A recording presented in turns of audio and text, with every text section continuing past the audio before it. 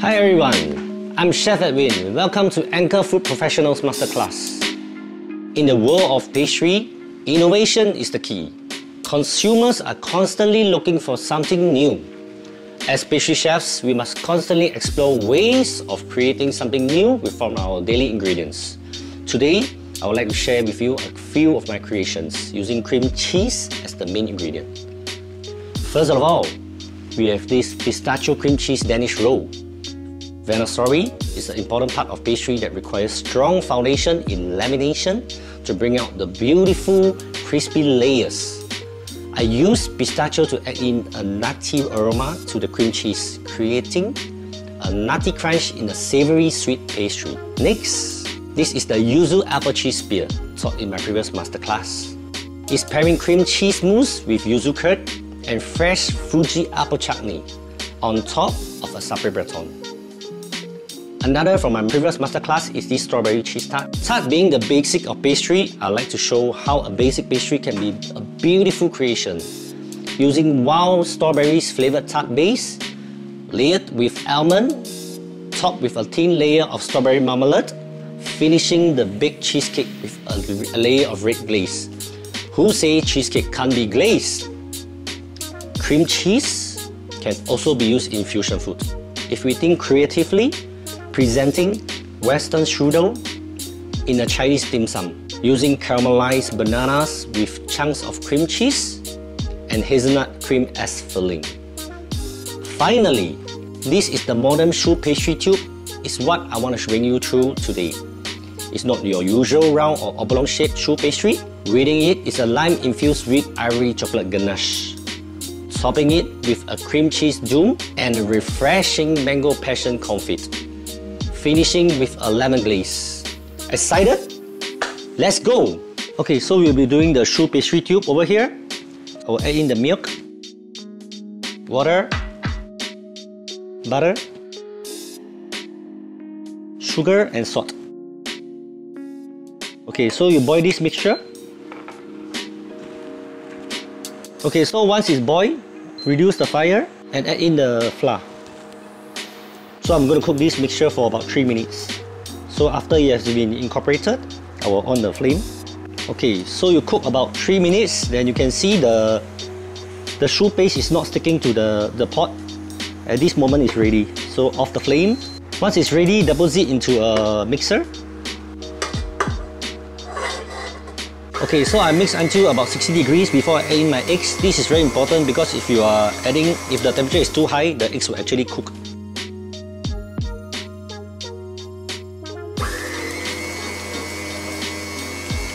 Okay, so after you have mixed well, I will actually do a scrape to make sure the bottom and the sides of the bowl are even.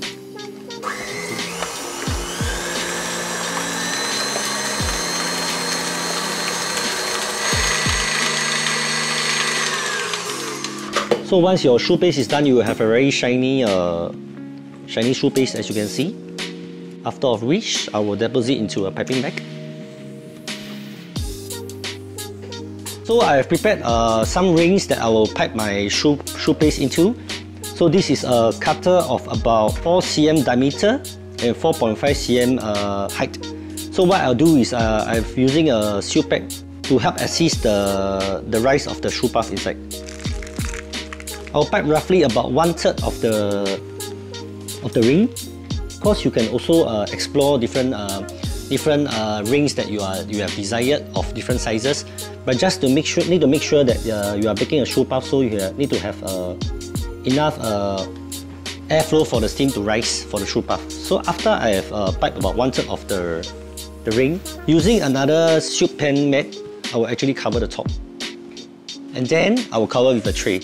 So as you can see, this way of baking, you will have air circulation around the whole choux cream puff, so it allows the steam to escape.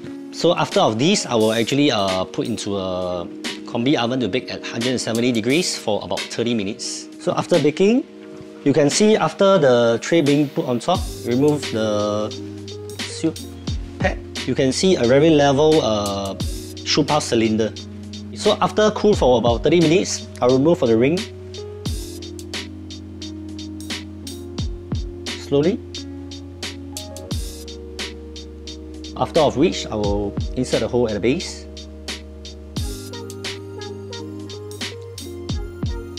And I'll set this aside later for the lime chantilly. So now we will be doing the lime white chocolate whipped ganache. So I'll be adding the cream, trimoline, glucose, and lime zest.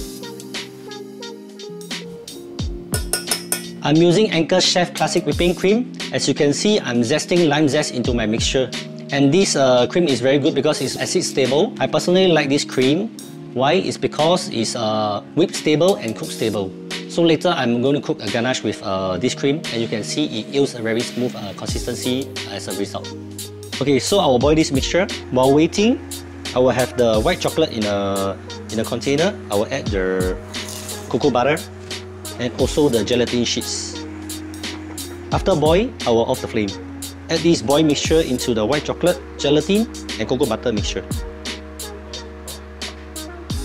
So after mixing a while, I will use the help of a hand blender to emulsify this mixture.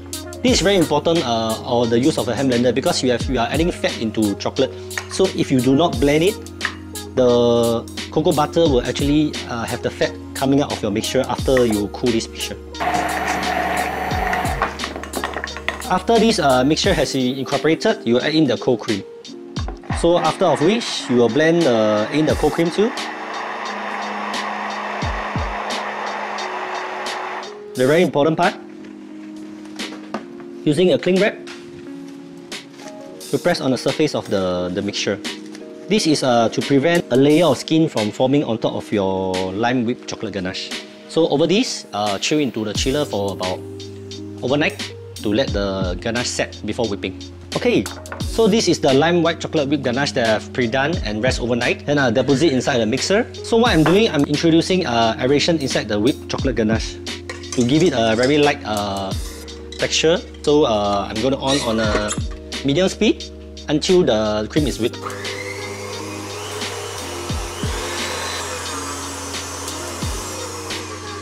Okay, so after whipping, you can see the foam changes from a liquid stage to something light. With a piping bag, I deposit whipped ganache inside.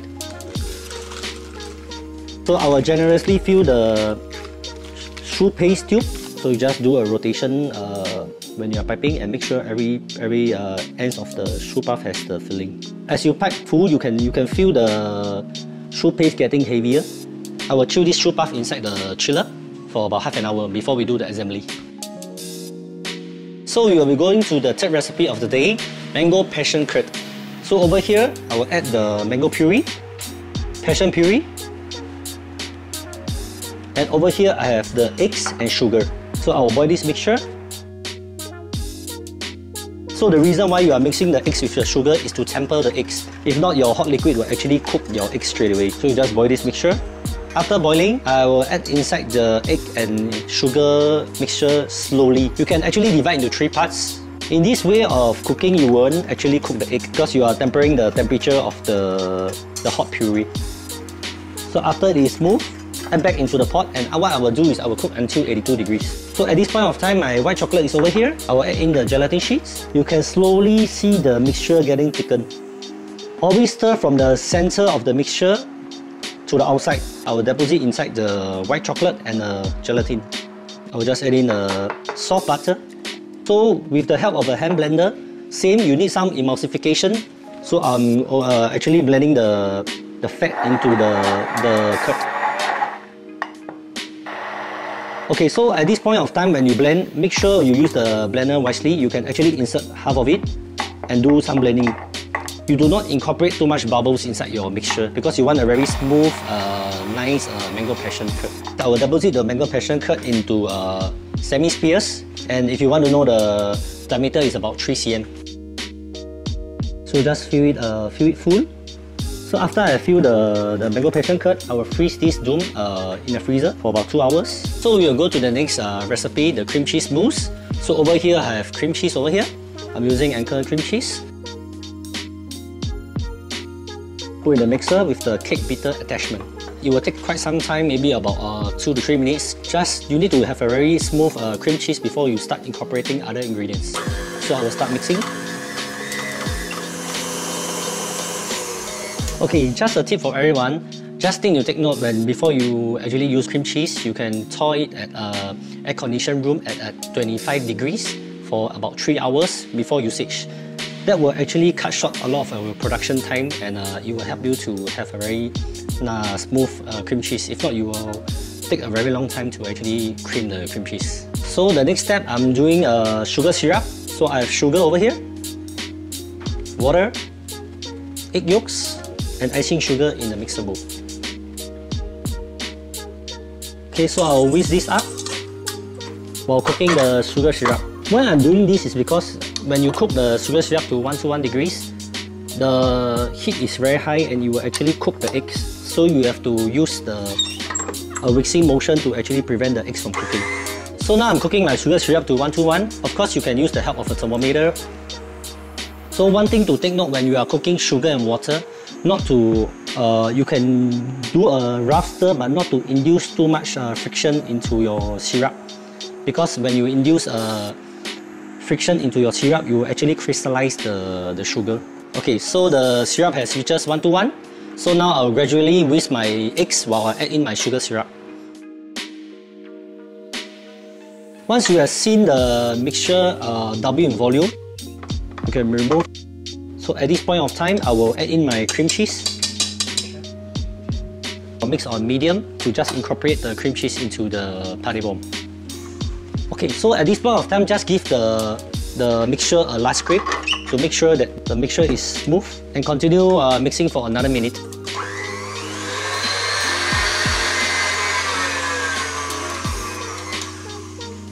Okay, so we are done. So I will transfer this to a bowl and I'll whip my whipped cream. Add 300 grams of Anchor Chef Classic whipping cream, and I'll whip to semi consistency, which is a soft peak. Using a whisk attachment, I'm going to introduce aeration inside my cream.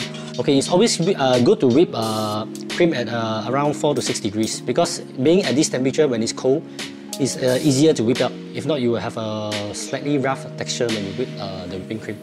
So I will start whipping to soft peak.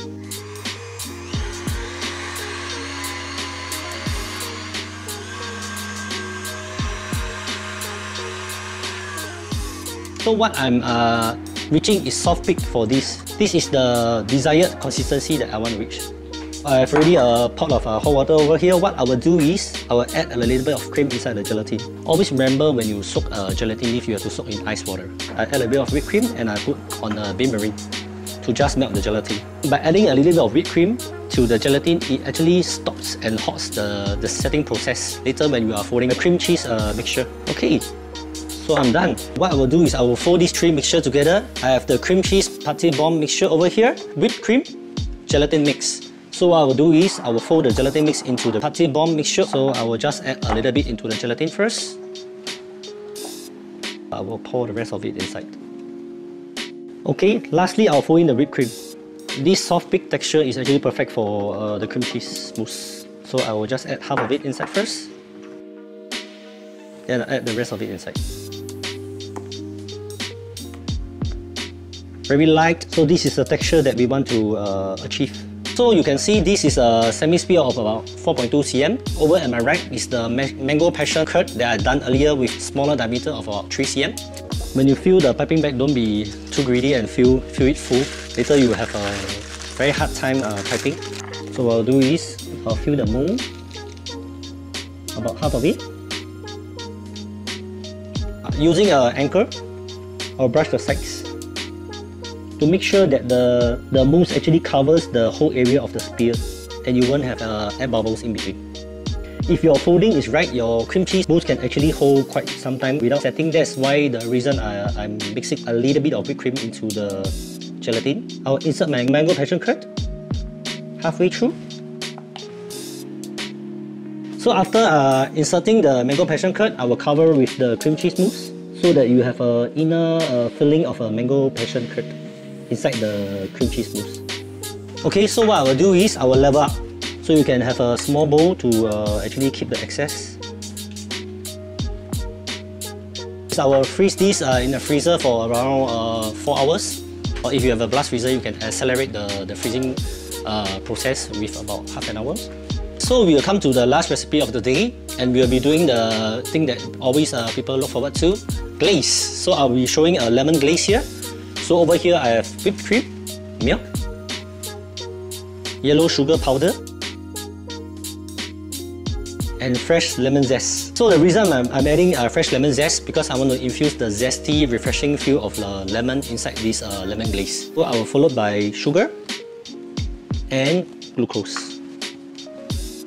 Before I boil this mixture, 50 grams of milk and corn flour. I will mix these both together first. So I will boil this mixture. After boiling, I will add the corn flour mixture into the pot. So always take note when you are adding corn flour into any recipes, be it pastry cream or any curds, you have to boil the mixture to activate the corn flour. As you can see, the mixture comes to a boil. At this moment, I'll add a little bit of the hot mixture into the corn flour mixture. Now off the flame first. Pour the rest of the corn flour mix into the pot. Bring on the heat again. So I'll just wait for it to boil again. Okay, at this stage, I off the flame and I add in my pre-soaked gelatin sheets. So I melt my gelatin sheets and I'll sieve away the lemon zest. As you can see, the lemon zest is added just for that flavor, but you do not want that zest to affect your glazing later on. Using a hand blender, you blend and make sure the mixture is smooth before you chill it overnight. One thing to share when you are using a hand blender, always make sure that you do not on very high speed, because you will actually cause bubbles in your glaze. That is what you want to avoid. I will add a layer of cling film on top to prevent it from causing a layer, and second, to remove bubbles. So I will store this overnight to let the glaze rest before use. Over this, I have already pre-rest overnight the lemon glaze. What I'm going to do is I'm going to blend it and make sure it's free of bubbles. I actually microwave this glaze to a consistency. I would say if you want a specific temperature, it's about 35 to 40. If you want a thicker glaze, you can actually bring down the temperature. I'm going to combine all the bubbles into the center of the hand blender. Okay, so over here is my cream cheese mousse that I have already freeze. So I mold. Always do not waste too much time when you mold mousse. You have to glaze within 10 to 20 seconds, because why? When there's water vapor forming on top of your mousse, your glaze will actually fall off.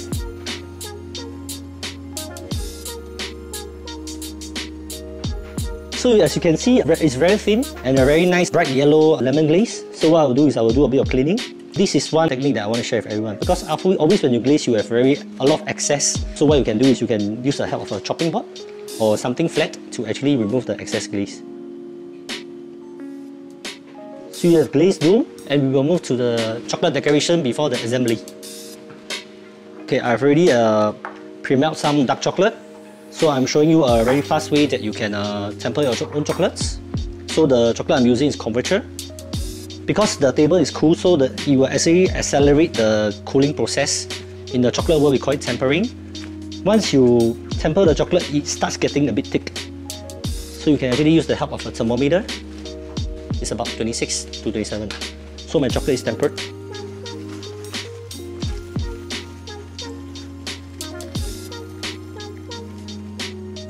So you see, in this way, you have a much cleaner way of tempering the chocolate by not messing your workplace.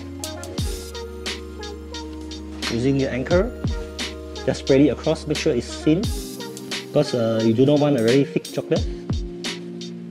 Make sure you spread it evenly. I take off the plastic sheet below. You can see the first shine. When it has become a little bit matte, it's almost ready to cut. So as you can see, the chocolate is semi-set, so I'll use a cutter to cut right down. Make sure you cut right down into the chocolate. So what I will do is I will overturn this piece of chocolate. I will leave it to crystallize at 24 degrees for about 12 hours. Okay, so here is our crystallized chocolate. Tear off the top plastic. As you can see, once you have tempered at the correct temperature, you have very shiny chocolate Converger. Okay, so now comes to the exciting part of the day, which is the assembly. This is the some left whipped ganache, but a little bit, just a little bit to stick the chocolate decoration. Stick onto the center.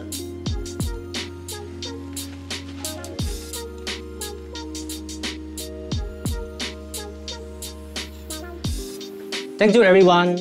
We have come to the end of our lesson. I hope everyone enjoyed the creations that I shared with everyone. I really hope to see your amazing creations in the future. See you!